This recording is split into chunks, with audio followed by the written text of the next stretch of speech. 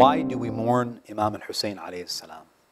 Why is it that every year we hold sessions of mourning where we shed tears over the martyrdom of Imam Hussein alayhi salam? The answer is very simple, my dear brothers and sisters. We weep over Imam Hussein alayhi salam because the Prophet did. We are following the example of Rasulullah. To mourn for Imam Hussein alayhi salam is to follow the prophetic example. Allah subhanahu wa ta'ala in the Holy Quran, in Surah Al-Ahzab, verse 21, He says, لَقَدْ كَانَ لَكُمْ فِي رَسُولِ اللَّهِ أُسْوَةٌ حَسَنَةٌ لِمَنْ كَانَ يَرْجُو اللَّهَ وَالْيَوْمَ الْآخِرِ. Verily, in the Prophet is the best example for us to follow, for those who seek Allah and the final day. Now the question here is, what is the evidence that the Prophet ﷺ actually wept over the tragedy of Imam al-Hussein? There is a narration found in Al-Mustadrak al-Sahihain, which is a hadith collection authored by Al-Hakim al-Naysaburi, a prominent Sunni scholar of hadith. And this book is essentially a collection of narrations that are authentic based on the methodologies of Bukhari and Muslim. So these narrations are a supplement to Sahih al-Bukhari and Sahih Muslim, and they are considered authentic by the standards used by Bukhari and Muslim.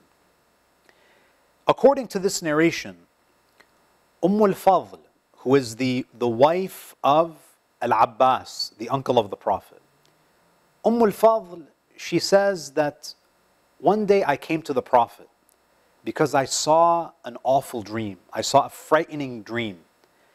And I came to the Prophet and I said, Ya Rasulullah, I saw a terrible dream last night. Rasulullah sallallahu alayhi wa alihi, he asks al-Fadl, what did you see? She said, Ya Rasulullah, innahu shadid. It is such an awful, a terrible dream that I saw. Rasulullah asked her, what did you see? She said to the Prophet, Ya Rasulullah, I saw a piece of your body, a piece of your flesh being cut from your body, and that lump of flesh from your body was placed in my lap. Rasulullah sallallahu alayhi wa alihi, he smiled and he said to her that this is a good dream. This is a glad tiding. Indeed, my daughter Fatima will give birth to a child, and this child will be placed in your lap, meaning that you will have a share in his upbringing. al-Fadl then reports that one day I brought Imam al-Hussein, who was an infant, and I placed him in the lap of Rasulullah sallallahu alaihi wa sallam.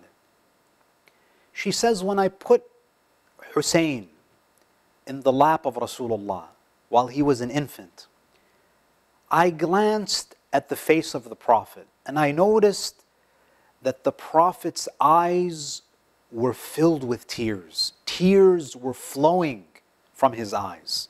And this is a very unusual reaction to a grandfather holding his grandchild. al-Fadl was puzzled. She says, Ya Rasulullah, may my mother and father be sacrificed for you. What is wrong? Why are you crying? Why are you weeping so profusely? Rasulullah sallallahu alayhi wa alihi says, Atani Jibra'il salawatullahi alayhi. Jibra'il, the angel Gabriel, came to me now with a message. And he said to me, Inna ummati sataqtulu ibni hadha. Jibra'il said to me that, O Muhammad, your nation, your ummah will kill this child. al-Fadl says, Ya Rasulullah, this child who's in your lap will be killed by your people, by your ummah, by those who claim to be your followers? Rasulullah sallallahu alayhi wa alihi, he says, yes. And he says, Atani biturbatin min turbatihi hamra. The Prophet sallallahu alayhi wa alihi, he says, yes, he will be killed by my ummah, and Jibreel brought some of the soil from the land in which he will be martyred, and that soil is red. Al-Hakim al-Naysaburi, who is an authority when it comes to assessing the authenticity of hadith, he says at the end of this hadith, هذا حديث صحيح على شرط الشيخين ولم يخرجا. He says this hadith is authentic based on the standards and the methodology of Bukhari and Muslim, but they did not include it in their hadith collections. My dear brothers and sisters, Imam Hussein alayhi salam is not simply the biological grandson of the Prophet. Imam Hussein alayhi salam was so beloved to Rasulullah because he was a reflection of that prophetic light. On a number of occasions, the Prophet ﷺ would say, Husaynun minni wa ana min Hussein. Hussein is from me and I am from Hussein. Ahabba Allahu man ahabba Husayna. May God love, may Allah love whoever loves Hussein. And therefore, my dear brothers and sisters, according to this narration, Rasulullah ﷺ wept over the tragedy of Imam al-Hussein alayhi salam 57 years before Ashura. And therefore, when we commemorate and when we shed tears over the tragedy of Imam al-Hussein alayhi salam, we are simply following the example of the Prophet. We are preserving this prophetic tradition.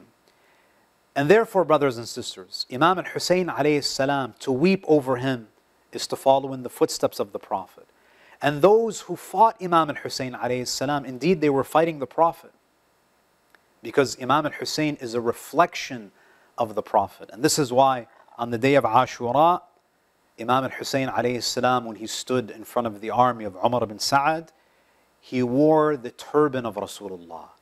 He was wearing the cloak of the Prophet. And he was carrying the sword of Rasulullah. Why did he do this?